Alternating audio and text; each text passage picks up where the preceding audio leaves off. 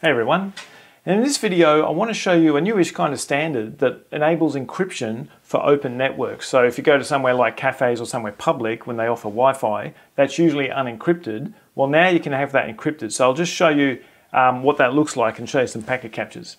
So first of all, a bit of the config. I've just called the network name O, and generally you'll have security open, meaning not encrypted.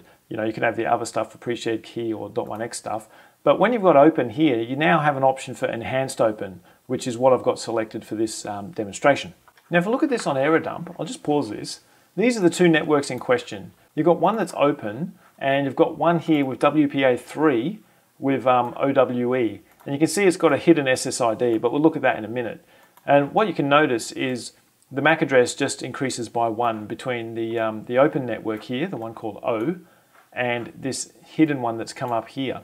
So what you've got is two SSIDs. You've got the original open one, which clients have traditionally connected to, and you've got this extra SSID now here with the WPA3 on it, which is what the client's going to connect to. So what I'll do is I'll use the laptop here and connect to it and show you how it looks on here, and then look at some packet captures. Okay, what you can see on the laptop is I have this O network there, and it's got a padlock next to it indicating it's encrypted, but I haven't connected to this yet, so if I click on it, it just connects without asking me for a password. It'll just go do its thing, and there it is, I'm connected. So that's how that looks. Okay, so that's how it looked on the laptop. Now let's see how it looked in Wireshark. Okay, so here's how it looks, but I'll start with the beacons. So as I said, there's two beacons now for the open network and this hidden one here. And there's the MAC addresses that we saw. So if I look at the first one, that open network, you can see down here, there's nothing secure here. There's no tag called RSN, which is Robust Security Network. So like if I went to one of the others, you see it's got this RSN information, which I'll get to in a second. But this is a true open network. But what is here is a vendor-specific attribute from the Wi-Fi Alliance called OWE Transition Mode. And if I have a look at that, in there it contains the SSID to connect to. So that's the SSID of this hidden one here. It's right there.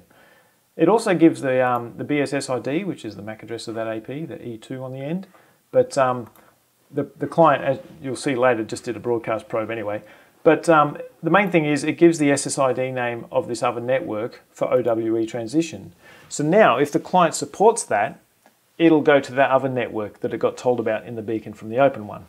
Okay, so it did its beacon. So you can see it does a probe request for SSID O, because that's what I saw on the laptop. It does a probe request, gets a probe response, beautiful. In that probe response, again, is that tag saying, hey, here's an SSID to connect to if you want to be encrypted. So, okay, we acknowledge that. Now you can see it's doing a probe request for that other SSID, and it gets, of course, a probe response from it. So that's good and well. So now it's done that probe request and probe response, it can connect to it.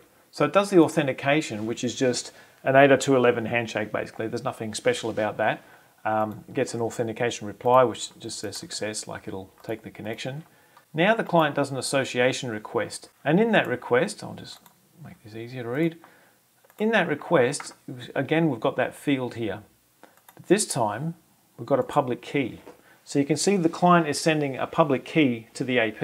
And in the association response, the AP also sends its public key. So you can see where this is going. They're negotiating keys using public key infrastructure type thing, where they'll keep their private keys private, and they're randomly generated for that session. Sends a public key over, they send their public key back, they establish comms that way. So after that, as you can see here, you've got the standard four-way handshake here, where they actually enable the session keys, and then you've got a secure link. Now that's pretty good, but I've got one problem with it, is the fact that it creates an extra SSID, and the more SSIDs you've got in the air, the more congestion you've got in the air, and I like to keep that to a minimum. So I'm not thrilled about that, but if you really need it or want it, you can do that.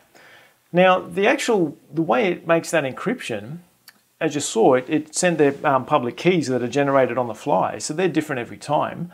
I can't now sniff that from a nearby laptop. Like when it was a pre-shared key, and if you know the password and capture the four-way handshake, you could decrypt all that traffic. But because this is generated sort of like .1x in a way where you don't know the pre-shared key, I can't decrypt that nearby. So it's good in that regard, better than pre-shared key if you like.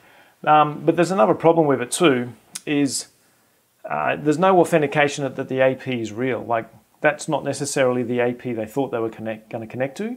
I could set up a rogue AP with the same SSID, and because it's open, you might just connect to me anyway, and I'll sniff all the traffic anyway. So I don't know that I'll ever deploy this because I don't see a real need for it, because my way of thinking is if you're using public Wi-Fi, you'll want end-to-end encryption anyway. You're going to make sure that your comms from your client device to whatever server you're going to is encrypted. Then it doesn't matter what's in the middle here.